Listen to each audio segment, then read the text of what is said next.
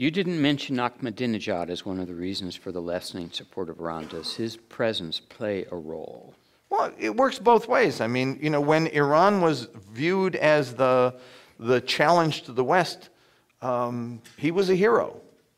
In Saudi Arabia in 2008, early 2008, before all this fell apart for Iran, we asked a top of the mind question: what leader not from your own country is the one you most respect? The number one guy was Hassan Nasrallah, the leader of the Shia movement Hezbollah in Lebanon.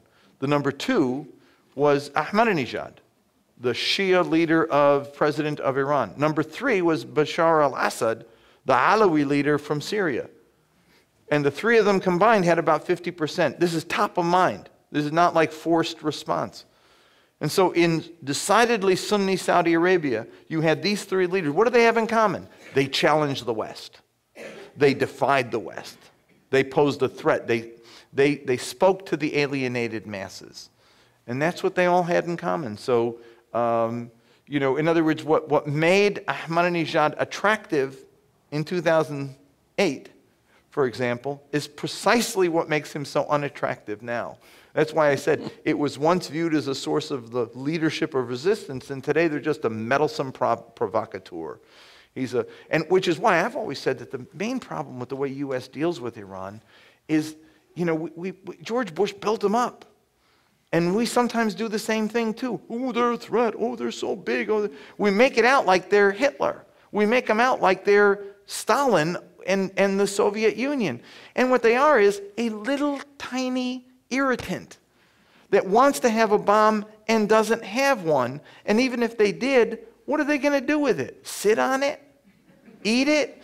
You know, I remember in '84 here at the Moscone Center, we had a debate at the Democratic Convention over whether or not we should forswear a first use of nuclear weapons.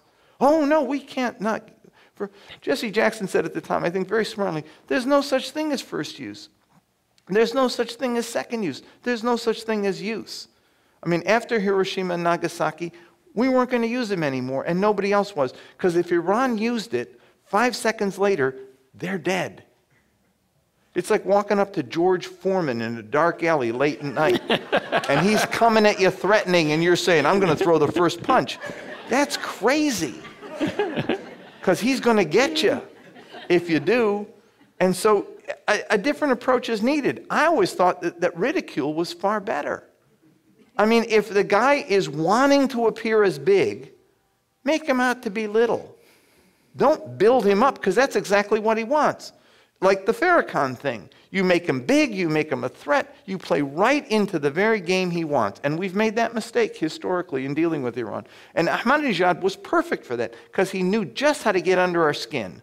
And what we did every time, my daughter teaches 3rd grade, troubled kids. She knows exactly what you do with a troubled kid.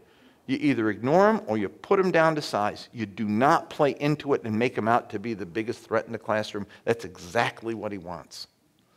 Sorry. That's fine.